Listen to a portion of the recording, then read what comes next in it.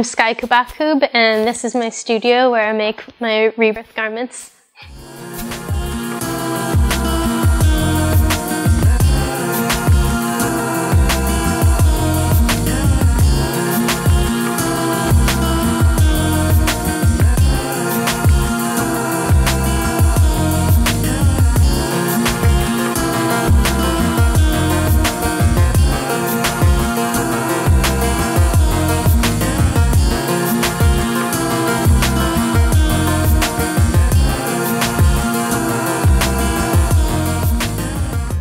I was really sick, and like I had to take off time from school, and I was just like having a really rough time.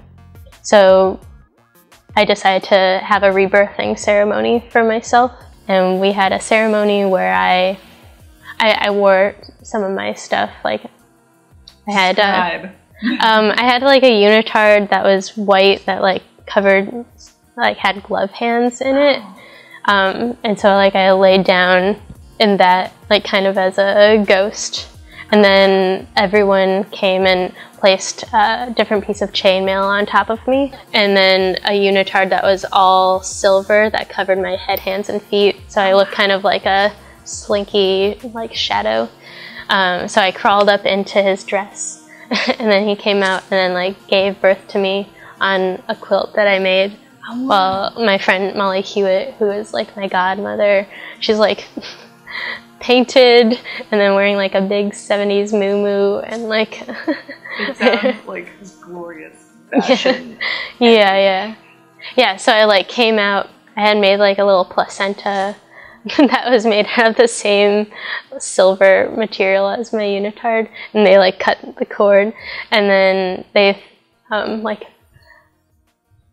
poured jump rings, like the things that I used for chainmail. They just like poured a bunch on top of me, and then like unzipped the silver unitard, so then it was like all rainbow underneath. Om hum, om shim shim, hashim shim hashim bahat, sim hum haram haim, om savaha, om shanti shanti shanti. And then I drank some kombucha. And so that was my rebirthing ceremony. Yeah, so Rebirth Garments is just that. And I used the logo for this space was I originally had started this space with an ex-boyfriend, and then I had gotten the logo tattooed on me. Can I see? Yeah. Oh, very nice. It's almost like a cut jewel. yeah. It's actually from the Renaissance etcher Albrecht Dürer. His shape the Dürer's solid, but then it's a 4th dimensional version of it. So, and then I like rainbowized it. Of course. And I have like oh, I see it over in the corner. I'm not sure if you can get that. A shot of even more colorful and even more dimensions to it. It almost looks like. Yeah.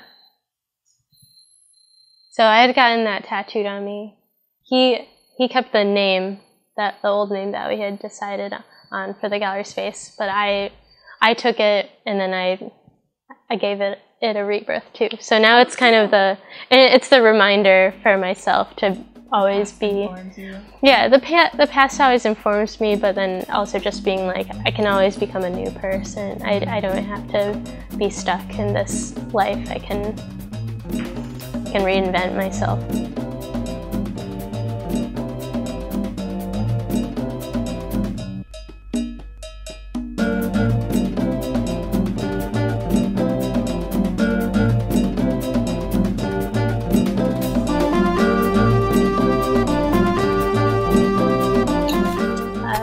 Super crop, another super crop. Here's my unitard, my jock straps, and this actually has a pocket for a packer. Made this prosthetic leg cover because she's had the same prosthetic for like 10 years, which is like way longer than you're supposed to.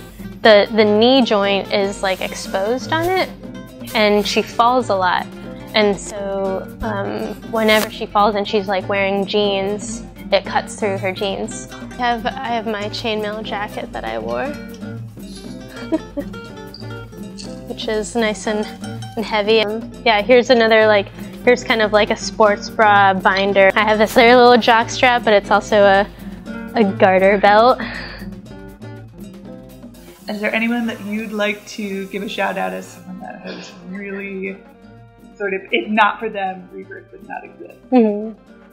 Well, definitely my parents, Arturo Cubacub and Jan Hein Cubacub.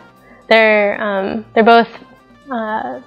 both artists, so I've lived, yeah, and this is their house. Like my parents own this building, and we have this beautiful studio where my mom would dance and have dance classes, and then my dad would use this chroma key blue wall to do like blue screen work. And this is some of his art.